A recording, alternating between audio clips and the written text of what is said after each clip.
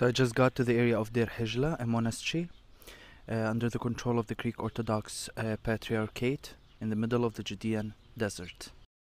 Back in the Byzantine period, the Judean desert was known as the Holy Desert. Lots and lots of people wanted to feel what the Israelites felt in the wilderness. Lots of people wanted to feel what Elijah felt in the wilderness and what Jesus felt. Let's not forget that after baptism, Jesus went to the wilderness for 40 days and 40 nights. Out of 70 monasteries in the wilderness, today we have 3 or 4 that are still active. One of them is the Monastery of St. Gerasimos.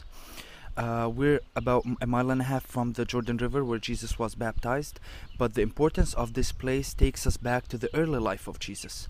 According to tradition, the Holy Family on their way to Egypt stopped in this area.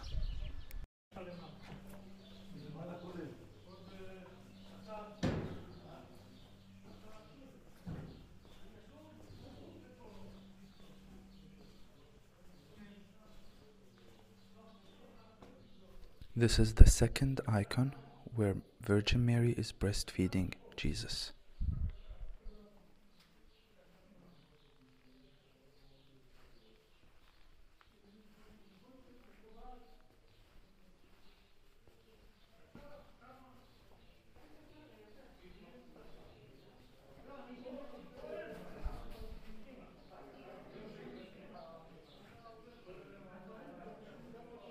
So who's Gerasimos, Saint Gerasimos?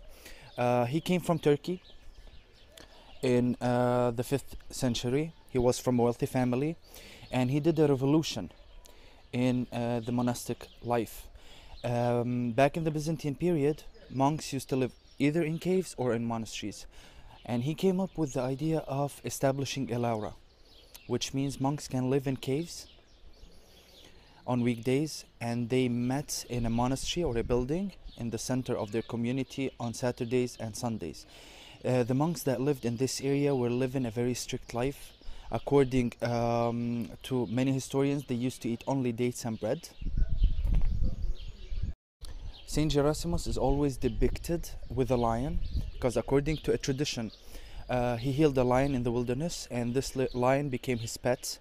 And when the donkeys of the monastery were stolen, the lion started serving the monastery, bringing water and carrying goods and so on.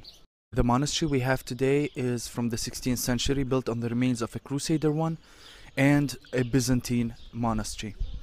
Relics from the monks who lived here can be seen inside the church.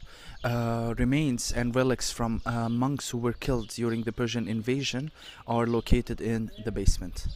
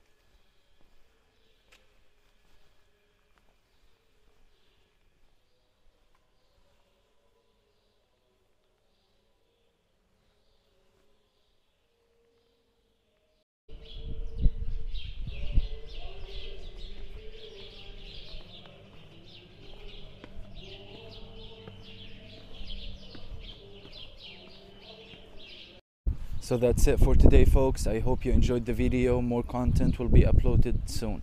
Take care.